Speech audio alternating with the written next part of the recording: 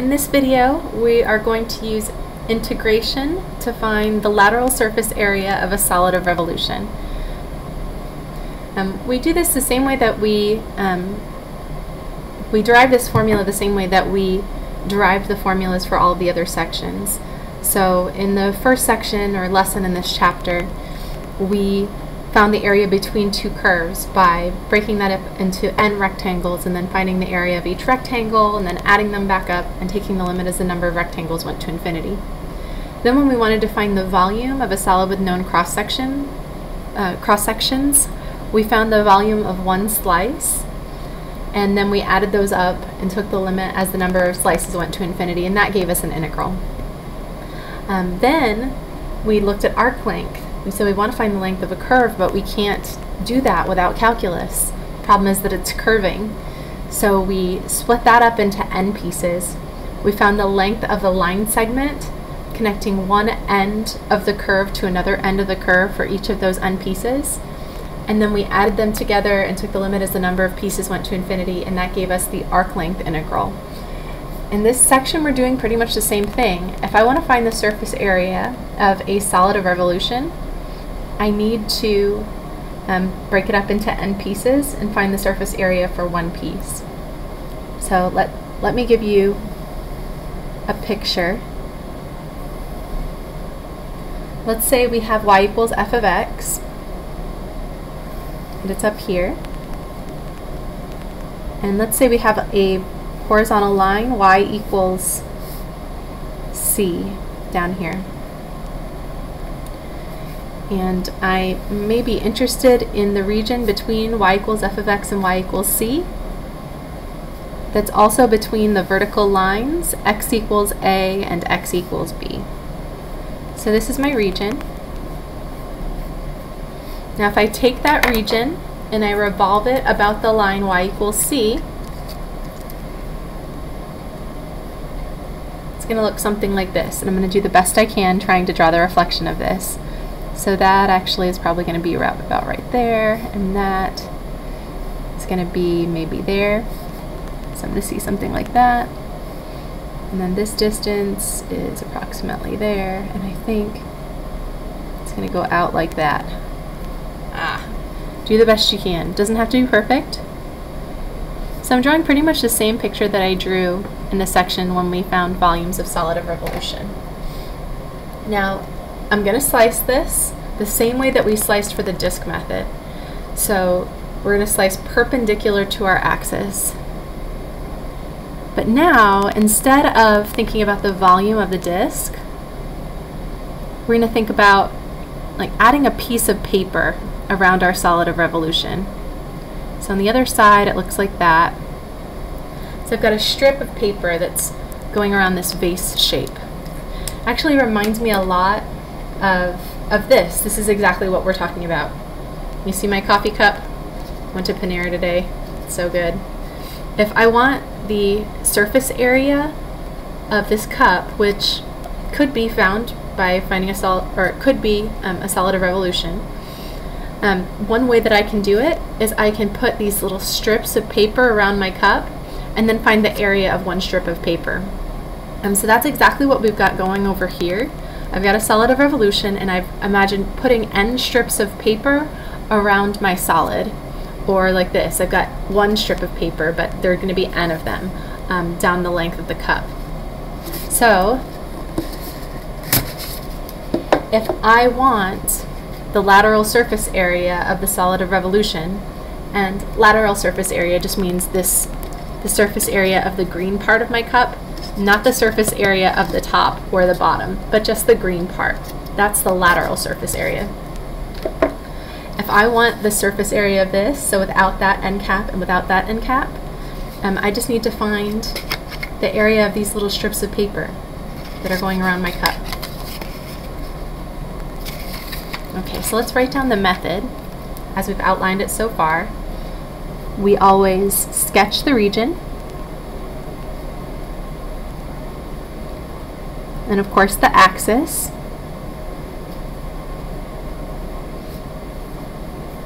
Then we sketch the reflection,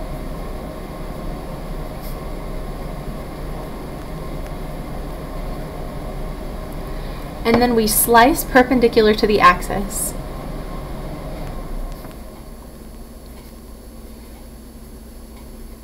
Almost like you're using the disk method to find the volume of this thing.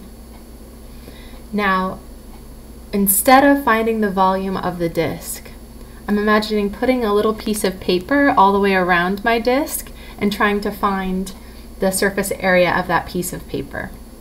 So we've sliced perpendicular to the axis.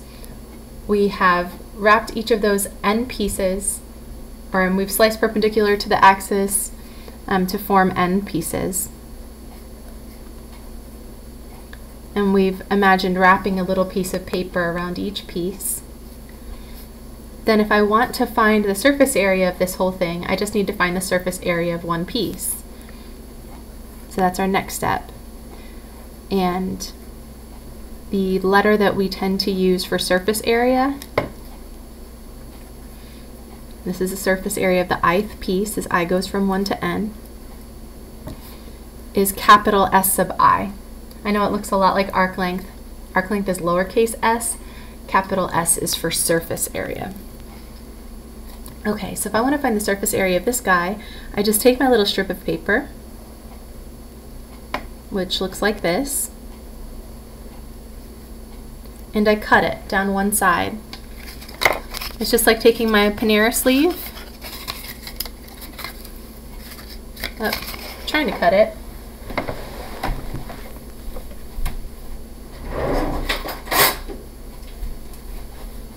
Alright, here are my scissors. And I cut it down one side, and then I unfold it. And then I find the area of this little piece. If I can find the area of this piece, I can find the area of the solid of revolution, or the lateral surface area of this solid of revolution. I just need to do this n times. So I've taken my little sleeve, just like the heat protector on your coffee cup, and I've cut it, and then I unfold it, and then I try to find the surface area of this guy. Now, when I draw it, it looks more like a rectangle because it's going to be very thin. It's not going to be perfectly rectangular. There's going to be a little bit of curvature, like you see here. But if n is very small, it's almost a rectangle. And then the question becomes, okay, well, what is the length of this side and the length of this side? Because the surface area, the area of this piece, or the area of this little piece, is just this dimension times this dimension. And we're thinking of it as a rectangle, but of course that's an approximation. And it is going to become like a rectangle in the limit as the number of pieces goes to infinity. So we want to find the area of this piece. Well, to find the area, I need this dimension. Well, this dimension is that length all the way around our piece. So what does that mean? How does that relate to the radius of this little disc that we've put a piece of paper around the outside of? I hope you said, well, if this is my radius, so my radius starts at the axis and goes up like this, that's r sub I. This is the circumference. The distance all the way around the outside of the circle is 2 pi r. So this distance right here is 2 pi r. And be careful here, this distance is not delta x. I know we used delta x when we were talking about the width of our little disk. But look at that piece of paper. It has a little bit of curvature to it. That was not a little change in x. Like if I put these pieces back together, look, if that's at the top of my curve, it's not exactly delta x. It's a little bit longer. Do you see it? It's that dimension. What is that dimension? I hope you said arc length. It's a tiny length of a curve. So this is going to be arc length.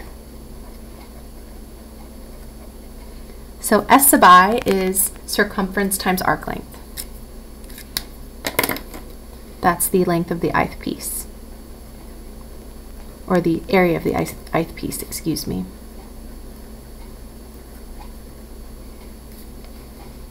All right, so now we're here. And if we want to find the surface area, the lateral surface area of the whole thing, we need to find the radius and the arc length in terms of the same variable. Now, we've got two ways of representing arc length. We could write arc length in terms of x, and we can write arc length in terms of y. So arc length is either the square root of 1 plus x prime squared times delta y, or the square root of 1 plus y prime squared times delta x. And that radius can actually be written two ways. This is the top y value minus the bottom y value in our picture.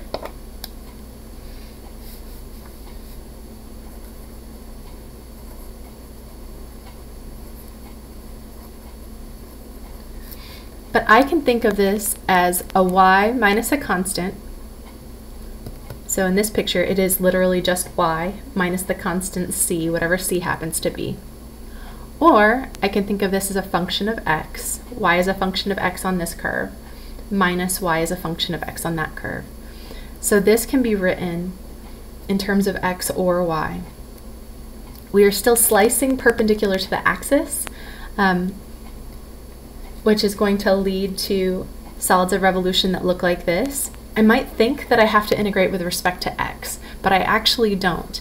I can find that arc length in terms of y if I want to using this, and that's legal. That'll work as long as I also find my radius in terms of y. And we're going to see in some examples how that happens. So that is what it looks like when you're slicing perpendicular to the x-axis.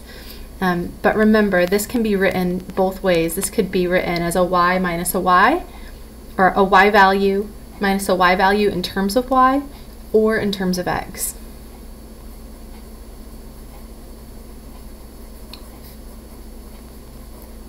And then you just have to be consistent with that.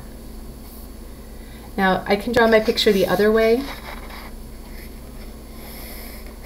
Suppose you have a function that looks like this. We have x equals a function of y, and we're revolving it around some line. X equals a constant. I'm just going to use L this time. And we're interested in the solid of revolution, or the region that's bounded by y equals c and y equals d, this function and this line. So maybe it looks like this. I'm going to extend this a little bit. Now, if I sketch the reflection of this about this line, y equals L, it's going to be another kind of vase shape. It's because I make all of these sort of curly looking, curvy.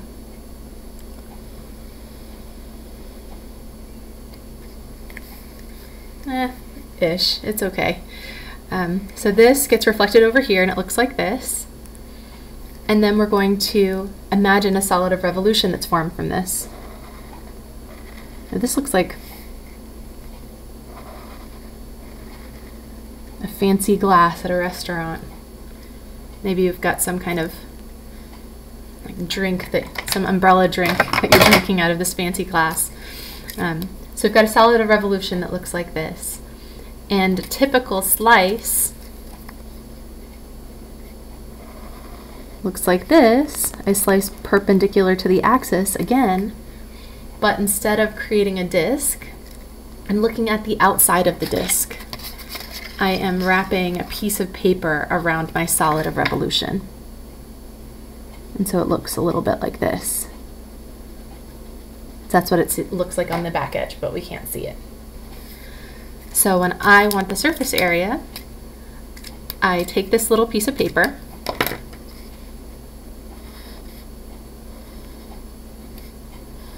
which looks like this, and I cut it down one side. And then I unfold it, and this dimension, that's still the circumference. That's still 2 pi times the radius. This time though, the radius is the distance from here to here. So that's my r sub I. And this distance is still the arc length.